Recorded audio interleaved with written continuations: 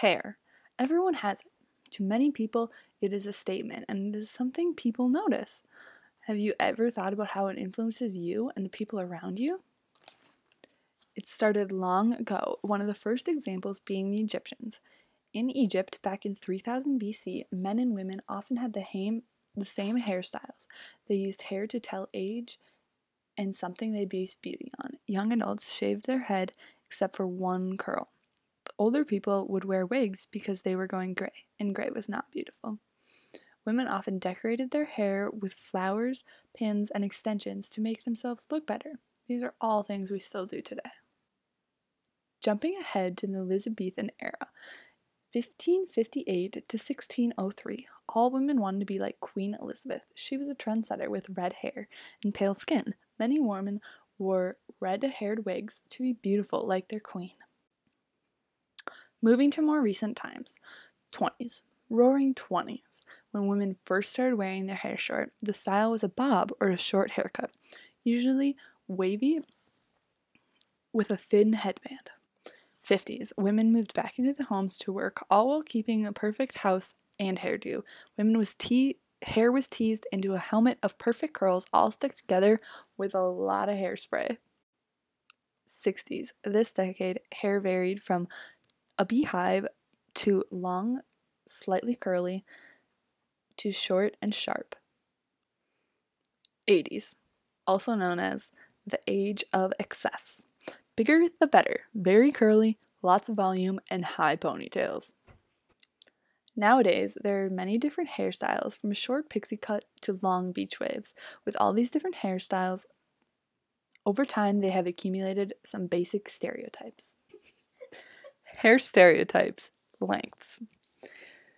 What do you think of when you see a lady with short hair? The most common assumption is she's lesbian. If it's not she's a lesbian, it's she's having a hard time or going through a crisis, when in reality, it could be none of those things. In fact, many girls are told they look older and more confident when they cut their hair short. Long hair stereotypes. Many people assume girls with long hair are young and unprofessional. It is also believed that longer hair is sexier. To some people, it may actually be sexier, but not to all.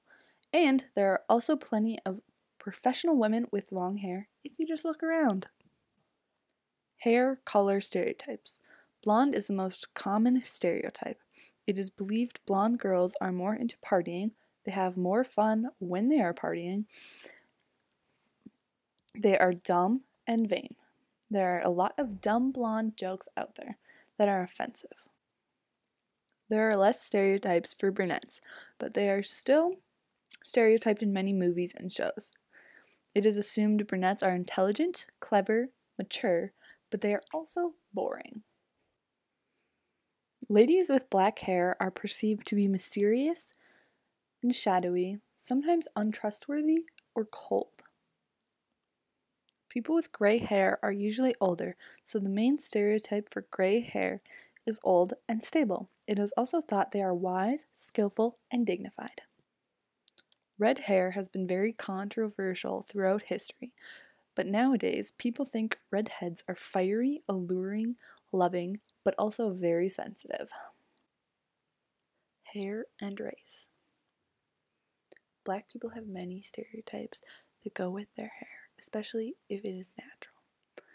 If hair is natural, people think it's bad hair. It's dirty, the person is a hippie who likes reggae, and they are corrupt. It is also assumed that they are the only people that wear weaves if they don't like their natural hair. Another race is Asian. Asian stereotypes tend to be more about how smart they are, not their hair. But since most Asians tend to have darker hair, they can fit under black hair stereotypes. Hispanic hair. When you think of Hispanic woman, the most stereotypical thing you think of is thick, black, shiny, and voluminous hair. In reality, it can have many just different textures, from wiry to flat and to curly even. Hair textures. Curly hair. People with curly hair are thought to be of more earthy and messy and are often frazzled. Many people think people with curly hair don't like it, which is very wrong. There are less stereotypes that go along with straight hair, but after asking some people, they all had about the same idea.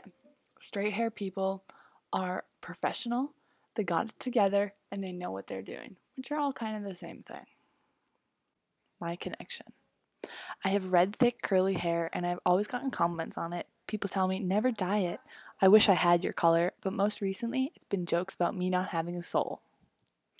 I've always loved the color of my hair and never ran into problems with it or been offended by the jokes.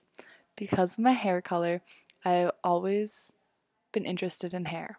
That is how I decided to do this project, because many people are oblivious to how much hair affects other people.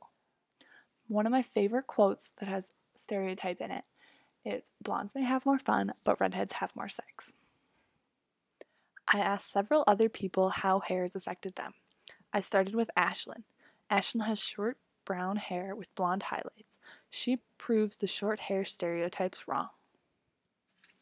Ashlyn cut her hair short when she saw a picture in a magazine. She said, I want to cut my hair like that, but the hairdresser screwed it up. But she was happy with it because people told her she looked older and more sophisticated. She also said she straightens her hair every day because everyone else straightens it and it's easier to deal with. Josie. She has super long, curly, blonde hair. Josie loves her hair. She says many people assume she doesn't like her hair. As a swimmer, it was hard for her to deal with. She once had to buy an extra large swim cap that she thought was very ugly and didn't like. Josie is one of the many people that proves you can love your natural hair. Susan, aka my mom. She has red, medium length hair. She was given many nicknames like Big Red and Carrot Top as a kid. In school, she was teased a lot, which made her the stereotypical sensitive redhead. She didn't like her hair until late high school, beginning college, but now she loves it. Grandma Joanne. She has short, blondish gray hair, and she's colored it for the past 10 years. She's always had short hair, but always wanted long hair. She could never handle it though, so she just admired those with long hair. Joanne didn't like her hair until she was 40. Before then, she tried coloring it and getting perms till she found it just the way she wanted it. As a kid, she could never remember people being teased about their hair, making me think it wasn't a big deal as much as it is now. Lastly, I interviewed Jamie. Jamie is Hispanic with very curly black hair. She says it's a pain in the ass and it takes a long time to make it look professional. It's always knotted, she has brushes stuck in it, and no amount of gel can make it look or stay the way she wants it. Of all the people I interviewed, some hate their hair, some love their hair, and some learn to love it.